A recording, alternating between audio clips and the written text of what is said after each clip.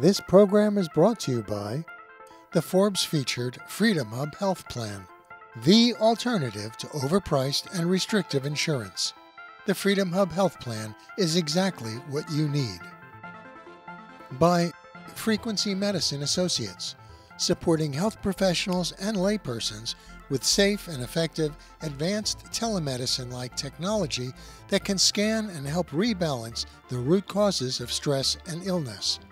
By the Planet Lockdown film, which can be seen on the Freedom Hub's Rumble channel along with many great speakers.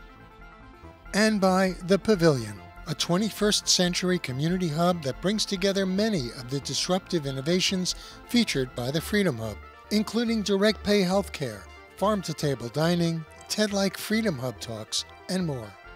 Visit your-mp.com/pavilion solution for details. Welcome, everyone. It is Wednesday, September 28th, and this is the Health, Biz, and Politics show, Free Market Cash Patient from your Freedom Hub. And before we get started, I will share our screen with you so you can just see where our website is. And theoretically, there we go. So if you come over to your-mp.com and go to the homepage, you click down on webinars, you will see who's coming up in the next week. You will also see subscriptions, sign up right here for Health, Biz, and Politics, and then also on the Freedom Hub programs that we have on Thursday. And down near the bottom, we also list the channels where we are publishing everything afterwards, all the videos you can find right there. And let me stop that sharing. And I think that's it for now. Let me turn it over to Charlie to introduce our program today. Thanks, Jim. And it's a pleasure to introduce my fellow yogi, Hargobind Khalsa, whose family I know real well and whom I have known for years through the Kundalini yoga that we both practice. And for those into yoga, you probably know Kundalini as that more intense variety that goes beyond the series of poses in the gym to, keep some of the ancient practices from India around chanting and meditation and some real innovative movements. And after I started, like most people, with the gym yoga, Iyengar, Ashtanga, Kundalini really took me by storm, especially with their one-day-long meditation intensive called White Tantric. And then I went to the retreats that they host up in New Mexico in the summer solstice, June, in the high deserts, and went with, a famous yogi, Gurumukh, in Los Angeles, Hollywood. She's the one that's been teaching Madonna and all those celebrities to get into the yoga. And as Jim and I are in the health business commercially, disrupting it, trying to insert more cash payment, integrated care, and natural care. And over the years, we've been hosting this 4 straight years. We've had a lot of disruptors of the cartel that are promoting healings that aren't always popular with the FDA or big pharma or the payers, but they provide healings that work. And, I think a lot of us agree that going deep inside, outside of yourself, outside of your daily stresses for a while is important. It's like a tune-up, a retreat. And in the write-up for this show, we quoted the Bhagavad-Gita about the importance of going on retreats. I found and researched that there's some celebrities in all fields, actors like Tom Hanks, musicians, I mentioned Madonna, comedians, Russell Brand, and business corporate honchos. The Salesforce founder, Mark Benioff, came up with the idea on a yoga retreat. There's articles about it. In fact, he was so blown away, instead of forcing all his employees to come back into his office post-COVID hysteria, he bought some land in the forest of California to let his employees have a place to go retreat and meet But then someone else told me Tony Robbins came up with $1 million biz plan on the Trans-Russian Railroad journey, which folks may know about. It crosses the whole Asian continent there. And, you know, I've seen Hargobind's presence on Facebook as he has started not one, but 2 retreats, one in this beautiful home near my in-laws in Western Maryland, you know, specifically West Virginia, up the Potomac River, which flows down in the DC before flowing into the Chesapeake Bay. Beautiful property. He hosts really fantastic events. And then he has a second location down near Cancun. You fly into Cancun, go south to a Mayan ruin, Tulum. But it's not just about retreats. You know, he really wants to be creative in these retreats. And I think people, before they'll do it, they want to have some really good insights on, you know, what is this retreat thing all about? How important is it? How creative can we be on making them exciting and interesting? I think all of us are kind of bored of the usual conference with breakouts and speakers. We want better events, period. And then Hargobind wrote a book, Dharmify, about his life, because he wasn't just always this pure yogi. He's a real entrepreneur. And he's pushed the envelope on behavior, trying to, you know, be funny and be fun. And that's why he's popular. He attracts a lot of attention. So Hargobind, why don't you take it away from there? And then we'll come back with Q&A when you're done.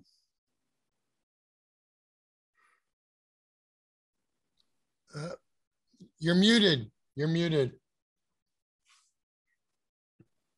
I'm sorry about that.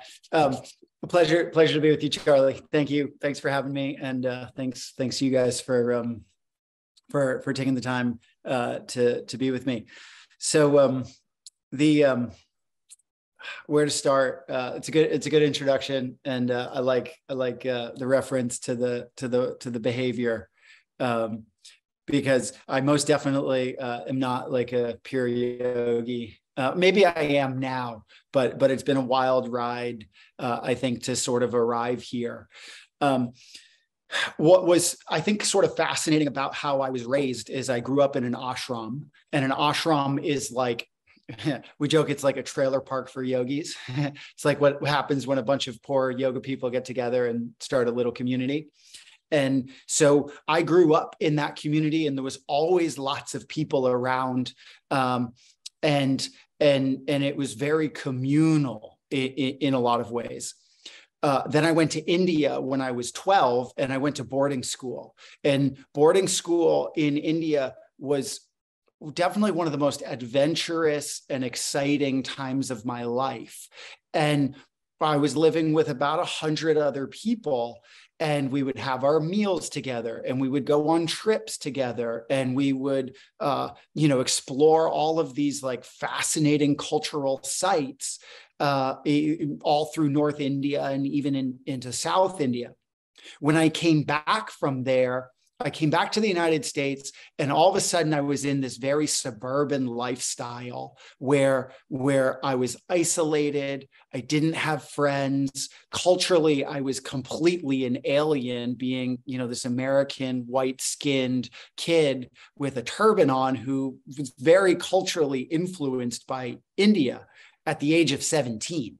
Then I'm going to college and trying to figure out who I am, you know, while everyone else is, you know, leaving home for the first time, and just very lost in so many ways. What that boiled down to for me was I realized I was very much missing community, and I was very much missing these communal structures that I grew up with that promoted health. We would work out together. We did calisthenics. We did a Sikh martial art called Gatka. We did yoga. We did meditation. And in the back of my mind, I was thinking, there's something wrong with my life. What is it? And then just being the entrepreneurial thinker that I was, I realized, well, how could I have a positive impact? How could I give back? How could I create something? And also, how could I make money doing this? Because I needed to live. And so all of these kind of cultural influences really tuned me in to the fundamental need, especially in American society, but really most of Western society, of the need to heal from the drastic alienation and polarization that our politics and our business and our suburban lifestyle and kind of poor city planning leads to. And that's really what I've built my businesses on, is solving this problem in a very micro way, in that I sell my properties sort of like an Airbnb format to yoga studios. And then yoga studios come and they bring their people, and I do their maid service, and I do their food, and I do their hosting. And it's a chance for people to come together and really live the way that I think humans were always supposed to live, which was not necessarily in the nuclear family, but in these extended, strong communal bonds where we look after each other. We know who our neighbors are. We have friends. We have great, healthy relationships. Our kids have friends. And so my yoga retreat properties were this microcosm of the solution to what I see as the huge amount of alienization and separation that has happened in American society. How's that for a little brief introduction? I can go a couple different directions, but maybe just tell me if you're entertained. Oh, it's great. You know, I'm taking notes for Q&A, so I'll definitely keep it going if you run out of ideas. But you know, tell us about your retreat experience with these Airbnb customers and where you want to go next. So I have two things that I do. Is I lead about 8 or 10 of my own retreats. And so anywhere from 10 to 25 people, they'll come and I run retreats for them. And I teach Kundalini, as you mentioned. I also teach Bikram. I teach Vinyasa. I teach meditation. I teach a calisthenics class. And then I teach my Dharmify method, which is a process of it's really a journal. It's a journal technique, and I can go into that in a second. And then it's an all-inclusive experience. There's always nature. Here in West Virginia, we actually have a cave on the property. It's a kind of an ancient, famous cave. And so we take people, just like the yogis in the cave practice. We take them down for some meditation. We have hiking.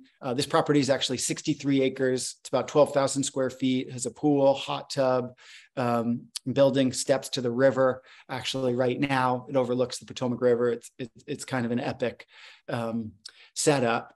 And then in Mexico, it's a similar thing. It's a 12-bedroom property. And then we offer an all-inclusive experience there. So people that come to us are really, again, like the vacation, like the way Americans vacation to me is insane. Like it's, again, that isolating experience where you go somewhere and have people wait on you, to me never made sense. The way that I always love to travel and to experience new things is to go somewhere and have someone who's knowledgeable curate a special experience for me. And that's what I try to do in my properties, where whoever's coming, I kind of try to tune into what do they like to eat? What do they like to do? What are their relationship challenges? What are their business challenges? What are their health challenges? And then try to customize our retreat to really, you know, hopefully improve their lives and have a positive impact on them. Especially if you only have 2 weeks or 3 weeks worth of vacation, you really got to make this good, because you don't get a lot of it. So yeah, how's that? What direction you want me to go in now? Dharmify, your book. So how do you incorporate that in that list? You said you teach it. You said treats Bikram, Vinyasa, meditation. The cave sounds cool. Yeah. And so Dharmify in your whole book. Yeah. So can we do a little Dharmify? Can we get a pen and paper? Would you all be open to that? I've got pen and paper. So go. All right, let's rock and roll. Okay, so can I share a slide? Can I be the host? I think Jim can make you a host, a co-host. You should see the share screen button there at your controls, your Zoom controls. Excellent. Okay, so now I'm host. And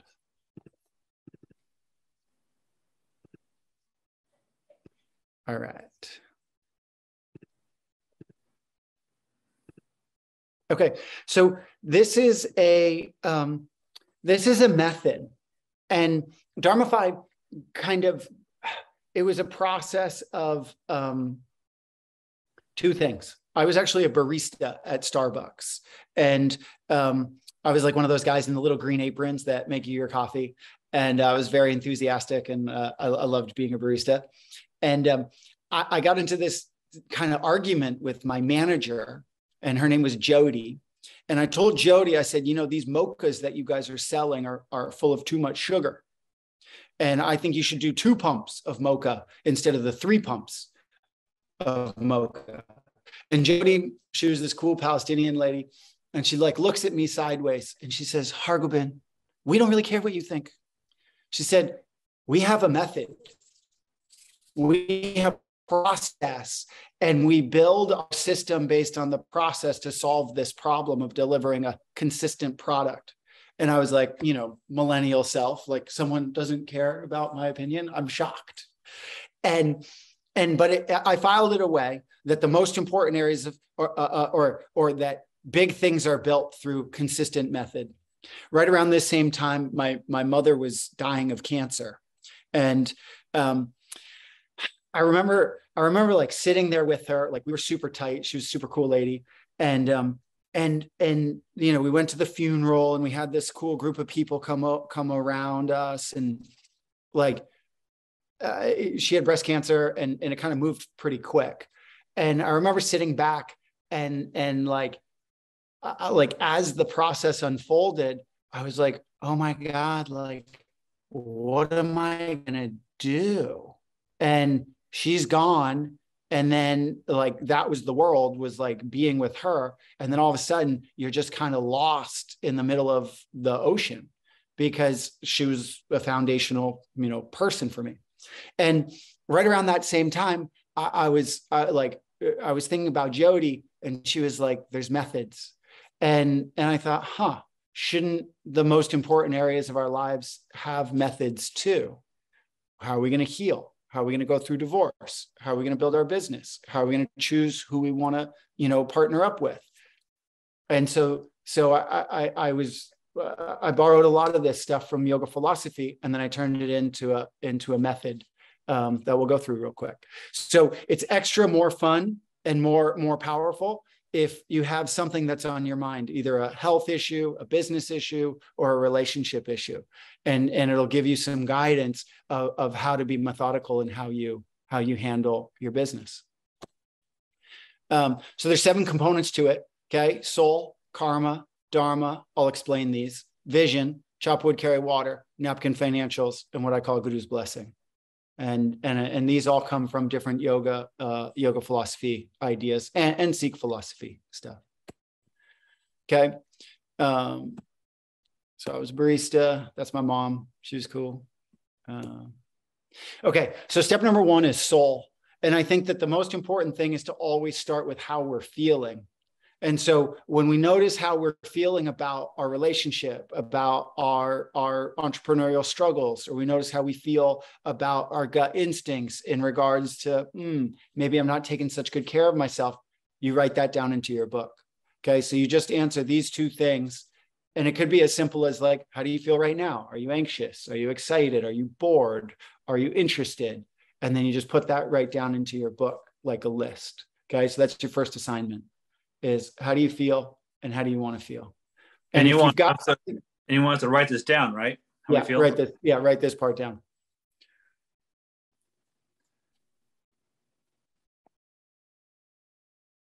Anyone have an issue that they can share with us? It'll be more fun. Just to put you on the spot. Yeah, Well, I've got to get all these certifications done for the insurance world, and I feel really overwhelmed. Yeah, perfect. Perfect. Okay. Yeah. Excellent, Lou. Okay. I'll just add that I feel that I'm in a pretty good state with my habits, and I just need to go bolder with my consistency to bring in more reward from the big guy. Yeah. Right on. Going back to Lou, how do you want to feel? Okay. So if you feel overwhelmed, how do you want to feel? Because that's also a very important soul motivation. I'm going to feel at ease. Yeah. Perfect. Okay. Okay. Let's go to the next step. Okay. Karma. Okay. And I always think about karma in regards to this William Faulkner quote, which goes, "The past is never dead. It's not even past." So literally we're walking into this webinar where we're here together right now, carrying these devil and angel experiences, these good and bad things that have happened to us. And so Lou already indicated he's got so much work on his plate, which is stressing him out. Okay. So that's his karma. Okay. That's what he's showing up with here. And so already you can kind of see how karma and soul interact, is that he's feeling a certain way because of certain things that happened to him in the past. And so in his case, it's super simple, is he's just going to put down, he's buried in work. Okay. But perhaps there's more.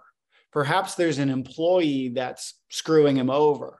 Perhaps there's someone else who's not fulfilling their obligations. Perhaps he bit off more than he can chew. Forgive me, Lou, for speculating, but just it gives us a chance to kind of understand the method here.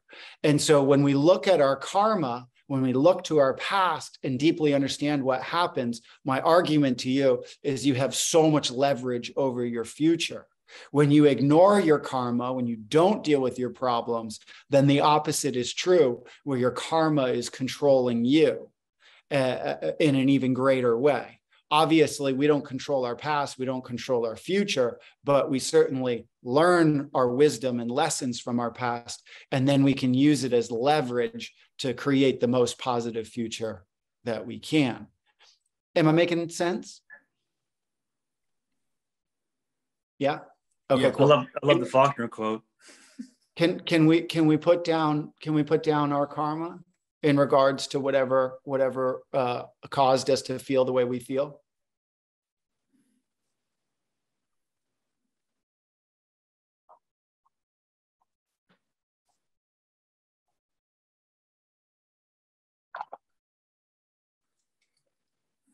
Can we go to step 3?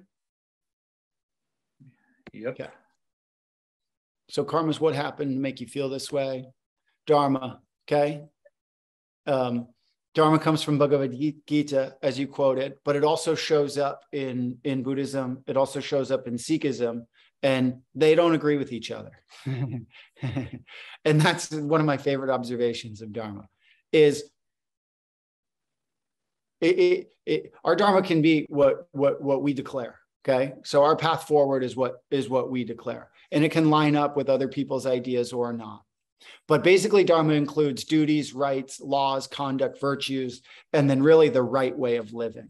My argument to you is that the right way of living is soul plus karma.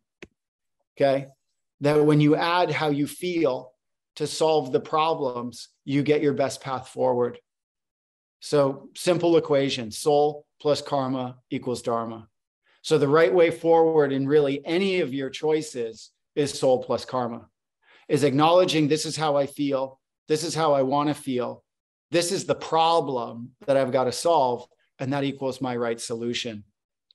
And so in the case of Lou, where he's feeling overwhelmed and burnt, he wants to feel at ease, then he's got some karma with his workload.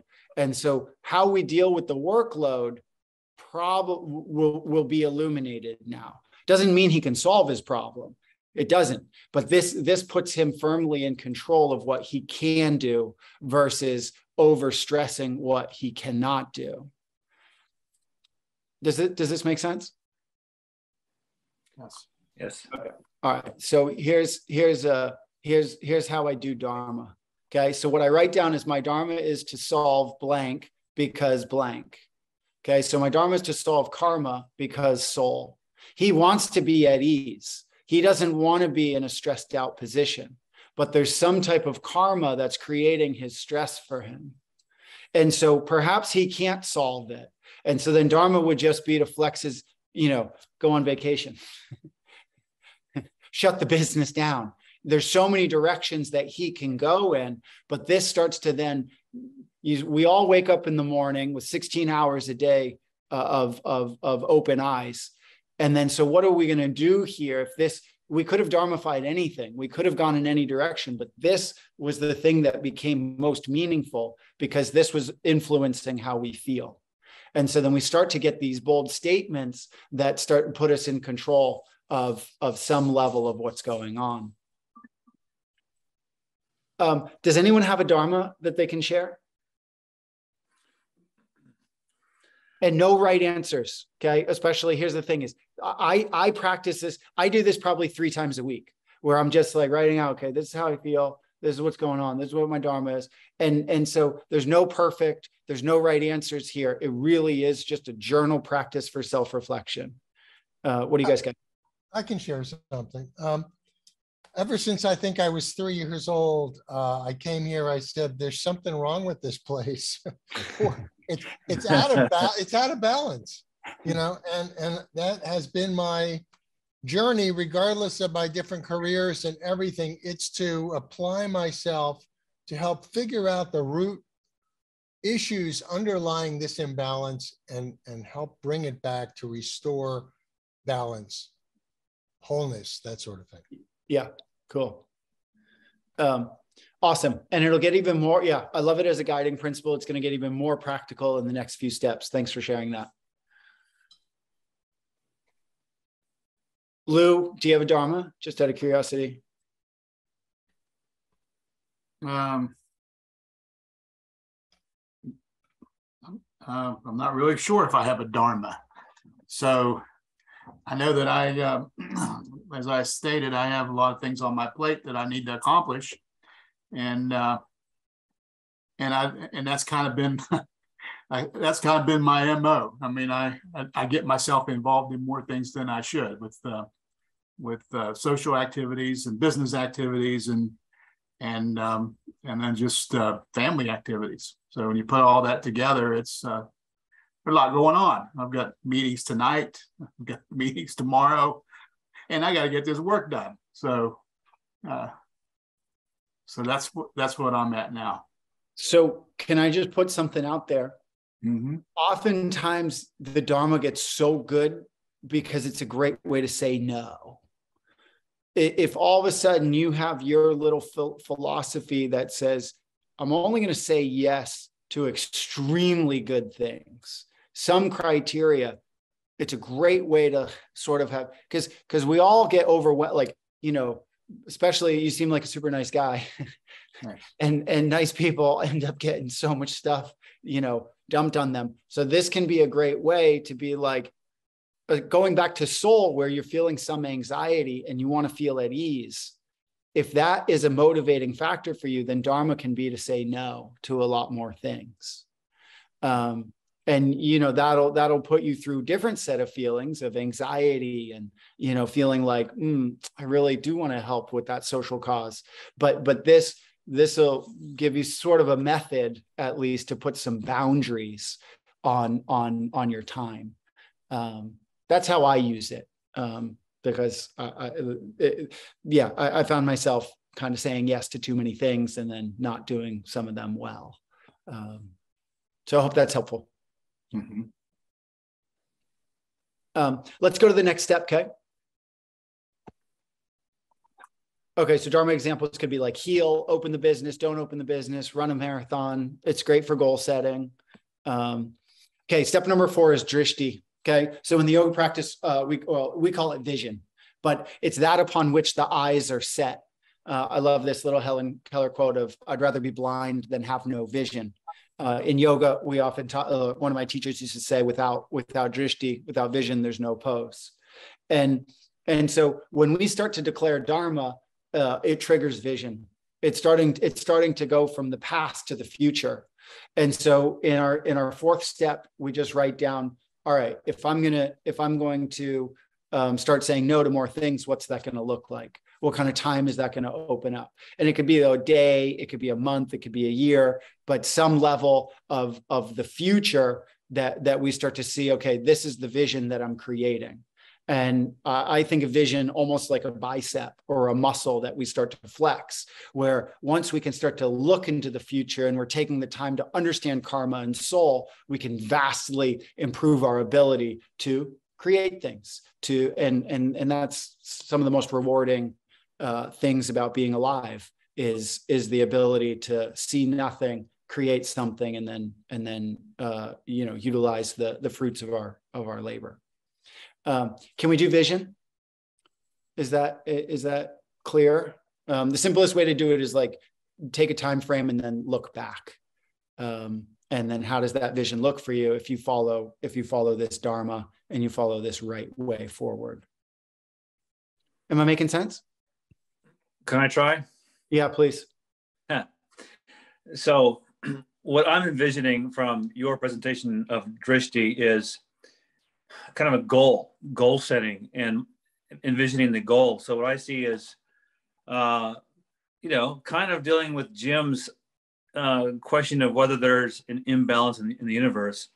And I'm trying to improve health payment to create all these empowered patients and lobby for freedom and bodily autonomy and your choices in healthcare. So my vision is a pretty wide open market of healers and healed people who are doing great things. Pretty vague, I know. I'm not sure if that's exactly what you're looking for. Yeah, it's great. It's great. And then all of a sudden in the next step, it's going to get super real. Okay. Because oftentimes we're setting such big vision, but we can't get the steps there to take it. And so the next step will drastically tighten up your vision. And because you've got a lot of good things there, but that's big. And oftentimes if we have such big vision, it kind of crushes us because we're chasing a ghost, so to speak. And I'm not saying this is a ghost. I'm just saying that's super big, and it'll get clear in the next step, whether it's too big and we need to make it smaller and more reachable, or if it's just, you're doing big things and it's gonna happen.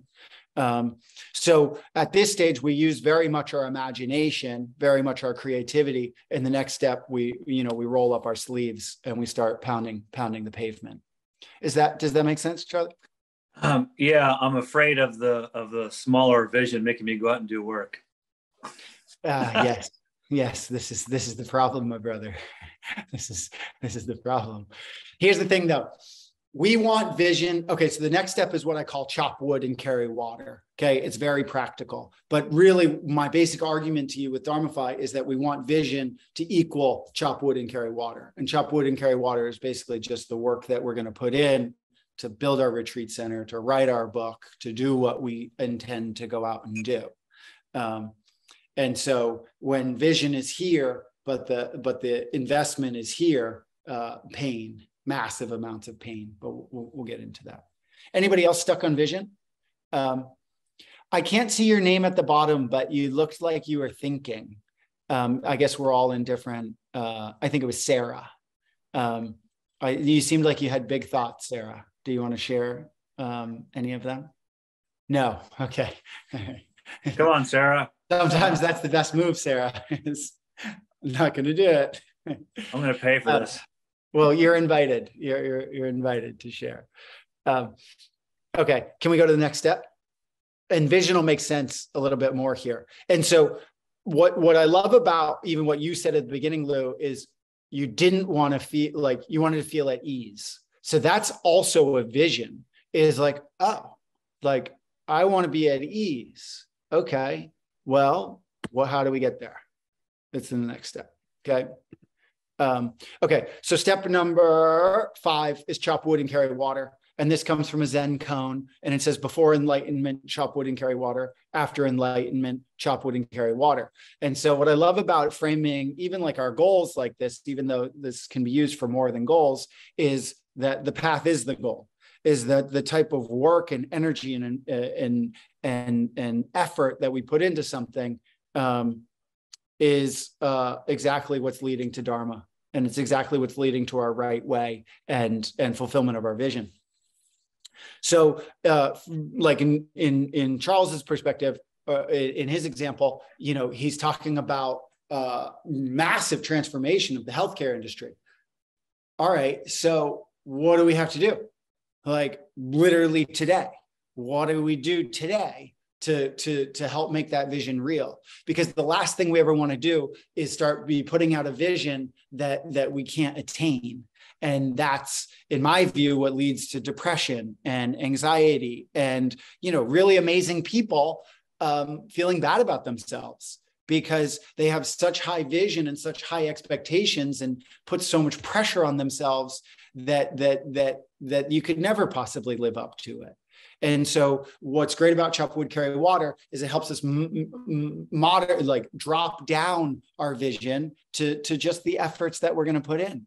So things start to get extremely practical. And what we've done here is we've gone from very spiritual with soul and karma.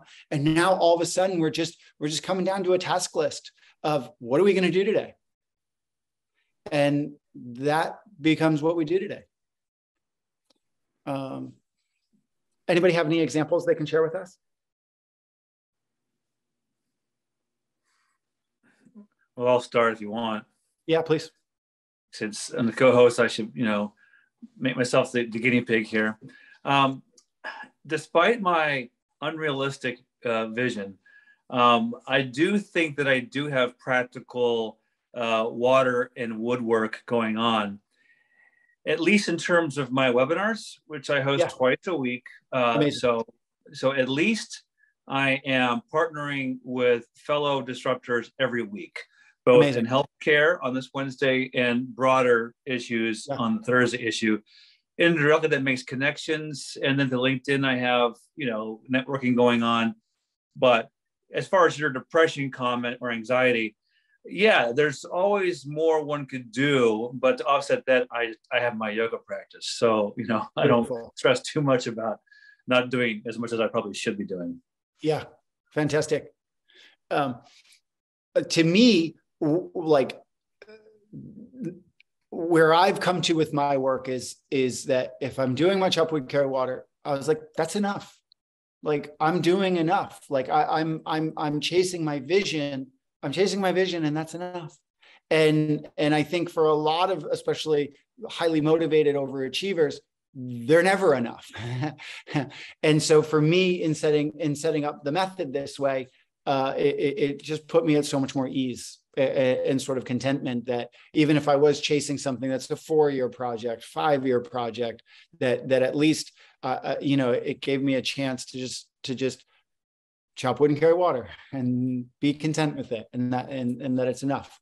So I hope you find that contentment through your work, because it sounds like you are doing your thing. Like you're not doing it. So that often can just be helpful, at least for me.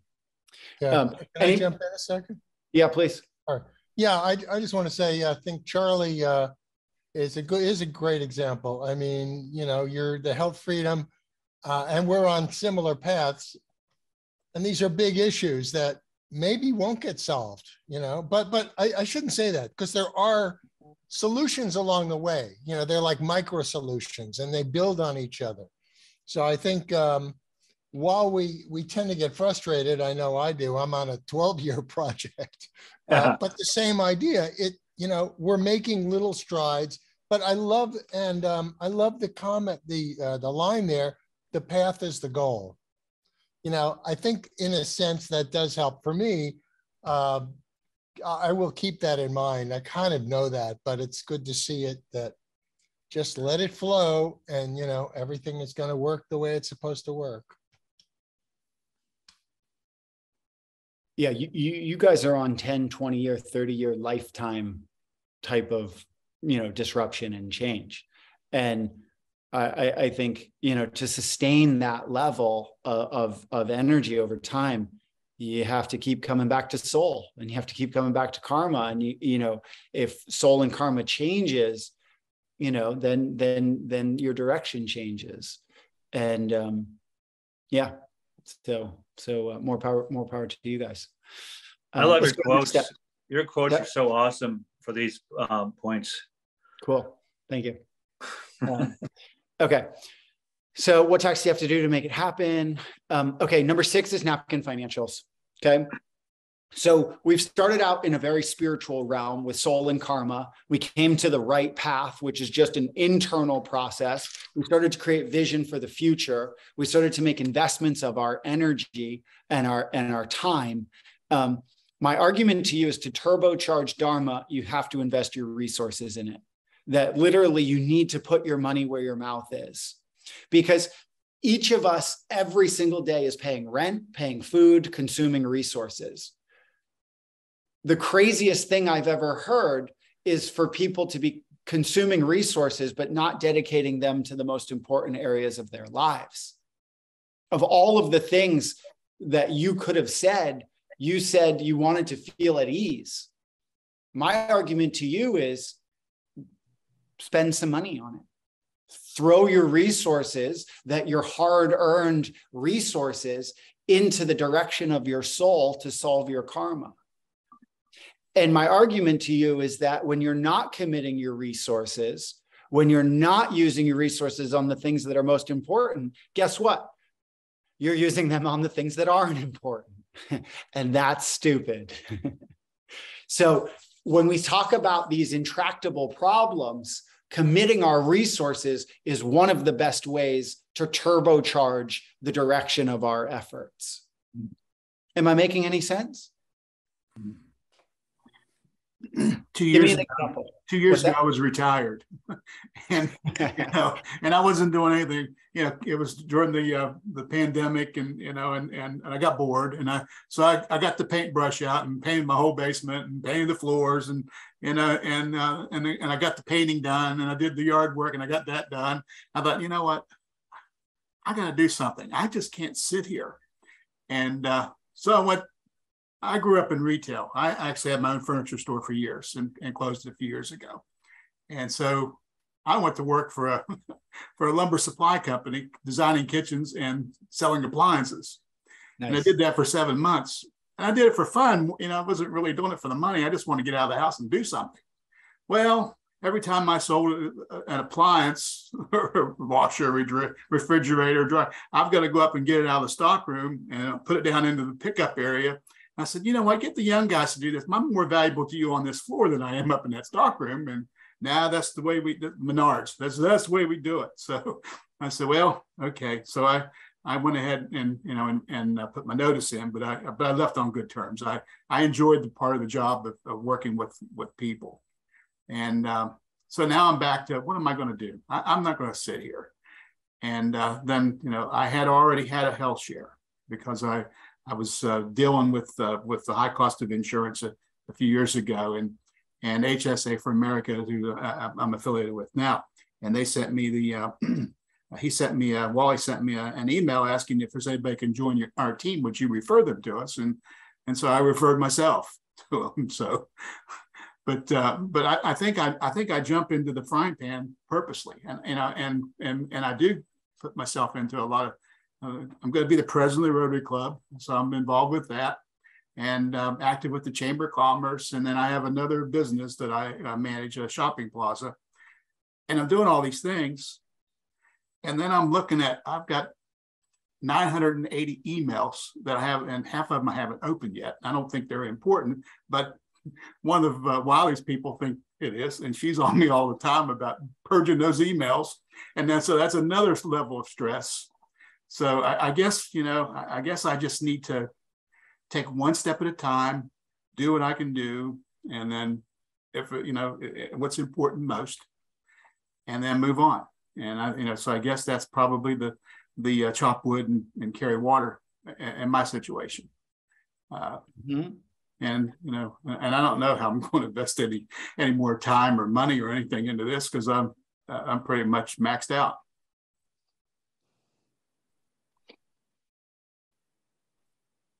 There's a few different things that pop out for me in your case with Soul, with Napkin Financials.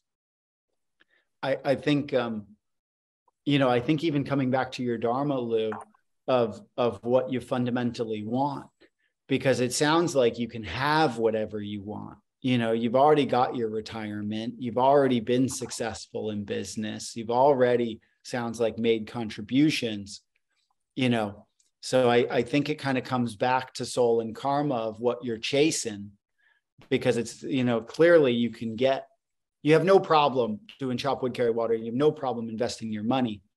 I think on the business side, which to me, this is always fascinating about Dharmify, is a lot of times I find our business problems are spiritual problems, and business people don't want to get there because it's a little too touchy-feely. But in your case, you're already a successful businessman. You already know how to manage your money, but now there's a certain feeling, there's a certain anxiety perhaps that's underlying and driving you. And so in this situation, I read it almost as a spiritual problem. And spiritual is a loaded term. I just mean really like, what's the karma? What's the soul? How do you really want to feel? Because I think if you were to make Dharma to be like, Lou's going to wake up in the morning and feel like king of the motherfucking universe, I think you would do that. So anyway, that's just how I'm reading the very little that I know of you. Yeah.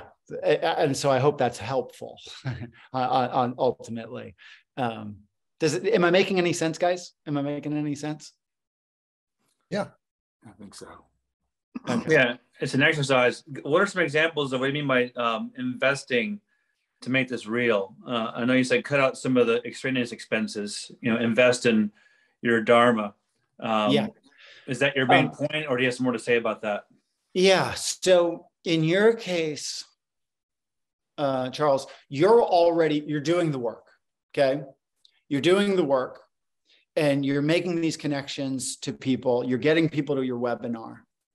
So your step 2 would be like Facebook ads for your webinar.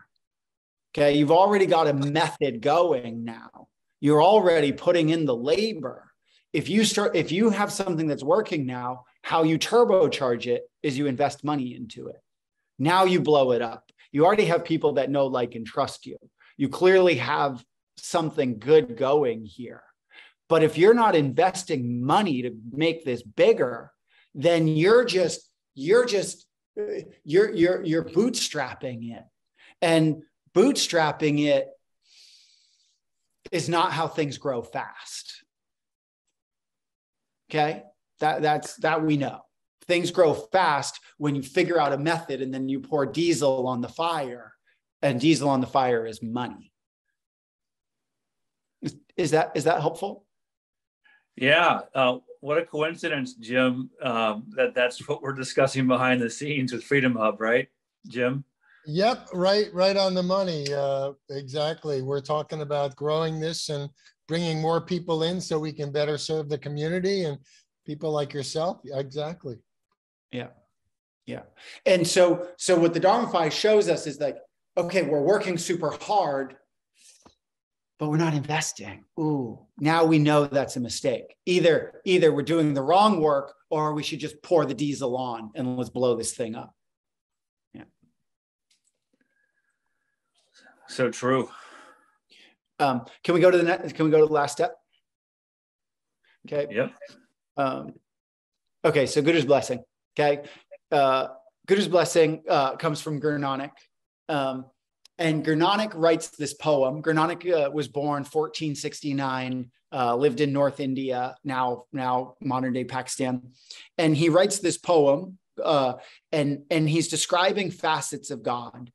And in his description of the facets of God are all of these like aspirational qualities that exist in the human, that like we can see each other as one, we can speak truth to each other, we can transcend our own fear, we can become self-illumined through our knowledge and our practices. At the end of the poem, though, he writes, but there's still Guru's blessing. There's still that little bit of, and I interpret it as a little bit of luck, little bit of alignment, little bit of doing it the right way, a little bit of dharma that has to happen for your success. And I kind of just stumbled through this. Like, frankly, like before, when I started, there was only 5 components to it. And then I would do it in my journal book. And then maybe 4 years ago, I added another one. And then 2 years ago, 3 years ago, I was like, man, I'm missing Guru's blessing, man. I'm not getting lucky enough. So I broke Guru's blessing down to 3 parts. Okay.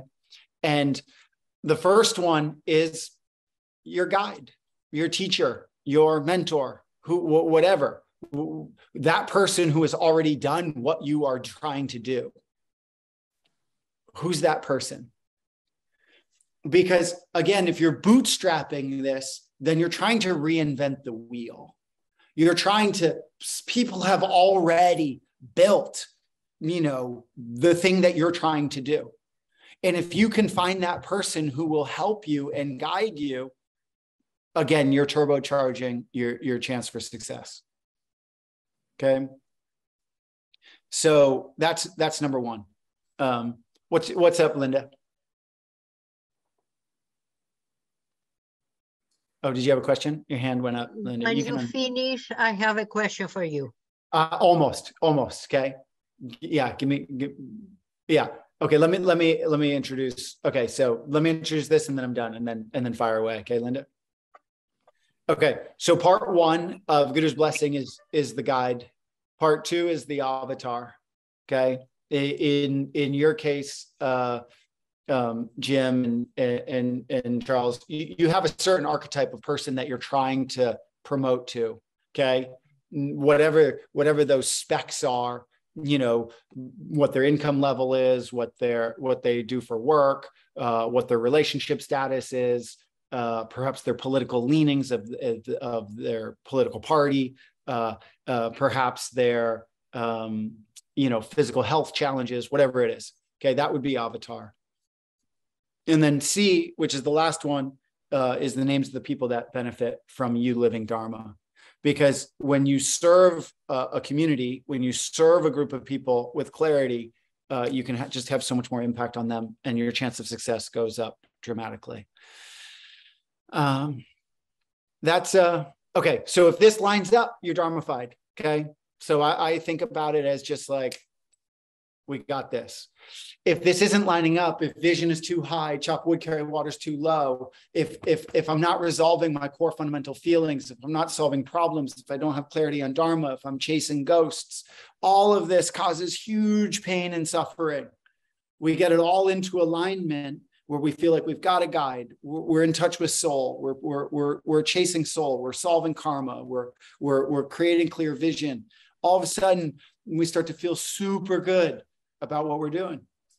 And that's how I do my method. Yeah, that's that. And if you're Dharmified, do it. And if you're not Dharmified, go backwards. So this whole thing is a cycle. Okay. You go back and you look at soul again, you look at karma, you look at Dharma, and then you start to just modify and work with it. That's my pitch. That's what I got for you. Hargobind. Oh yeah, go ahead. Hargobind, how would you incorporate this fantastic Dharmify exercise with entrepreneurs who might, gather at Casa Om for a retreat to fix these, their soul and karma and get on their Dharma? So the single, what made this all come together for me was reading Joseph Campbell's Hero of 1,000 Faces. Is anyone familiar with that? Oh yeah. So he talks about what's called hero's journey. And in hero's journey, it basically says, you need to leave your comfort zone. You need to go somewhere else. You need to meet someone who has something of wisdom. You need to practice those new teachings, and then you need to come home and you'll be a different person. And so just the fact that you get out of your comfort zone, you go to a new place, you experience new things, you open yourselves up to new cultures, new words, new beliefs, new practices, new movement, new yoga poses, new meditation, new chanting, new frontier. All of a sudden, you're just changing the whole game on yourself. And when you talk about Tony Robbins going on the train ride through Russia, what does he do? He leaves familiar. He goes to a new place. He encounters new cultures, new words, new things. Maybe someone helped him. Maybe someone gave him some guidance. Maybe not. Maybe just nature was his guide. And then he comes back with this great idea. Same thing with Mark Benioff. He goes out to a new place, goes with his yoga teacher, gets some insight. Obviously, the yoga teacher is not teaching, SQL programming, but it doesn't matter. It's teaching a new way of thinking, so that when he comes home, he's got billion-dollar ideas percolating in his mind. And so that's how you do it. It's just the formula. It's not that necessarily you come on one of my retreats and I'm going to be able to solve your problems. I don't know your problems. It's that you're setting yourself up to get a new perspective on your old environment. And that's why Hero's Journey is so powerful. And that's why travel is so powerful. What are some of your attendees at your retreats? What are some of their sayings or feelings after they finished in terms of helping their business or journey themselves? What kind of feedback have you gotten? It's all, I get such interesting people on my retreats. I really get a wide array of people. And so some people are coming for business challenges, relationship challenges, health challenges, certainly yoga poses. I teach, very physical yoga asana. I teach meditation. So the way that I approach it is like, I'm just trying to fill up the cup with so many healthy habits for people in hopes that I can have a positive impact on them. So, all across the board, like some people are excited because they feel physically better. Other people are excited because they get a business breakthrough or a relationship thing. I've had people come that, they really want to meet a partner, and then they'll come back on the next retreat with their partner. And then on the third retreat, they'll come back and they dumped their partner and realized they don't really want a partner. So, I've been in the business 10 years that I've seen so much. I've really just seen so much, transformation and change across the board. It's a great industry. I love, I love that this is why people come to see me. Yeah. Can I ask a question? Yeah, please. Now, fire away, Linda, please. Okay. My question, after I give you an example, will be what is the healing potential between yoga and hatha yoga? And I give you an example. After an accident, my right arm was paralyzed for 1 year. I try everything: yoga, Pilates, massage, Bengay, everything. So I decided my life will be with a handicapped right arm. To write on the computer, I put some support and things like this. And in all my garments, I added pockets to rest my right arm. After 10 minutes of hatha yoga with an excellent practitioner, all the pain disappeared, and my arm was healthy again, and like nothing happened. That was one example. Amazing. The second, I have a son now, he's 37 years old with autism. So he has eye motor coordination problem, posture, stuttering, and all those things. After 30 minutes, hatha yoga with a special teacher from Kennedy Krieger Institute, you could bet that having for him no stuttering, no posture, everything totally perfect, normal, like even 1 in a million that he had no, that he could be autistic. You understand? So how you can evaluate yoga and meditation, things like this, compared to hatha yoga. And I want from you an explanation to convince me what's the difference.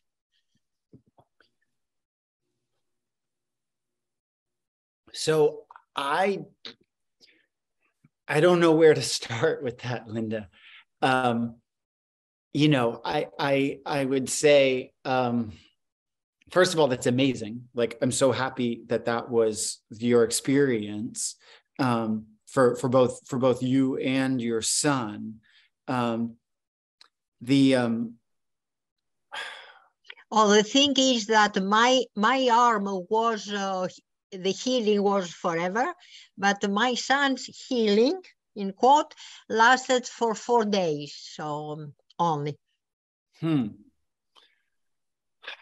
I don't know what to add to that, you know, in a way that would be helpful. So what are you asking me? What are you searching for? Because you are related to yoga, you know? I guess I would say,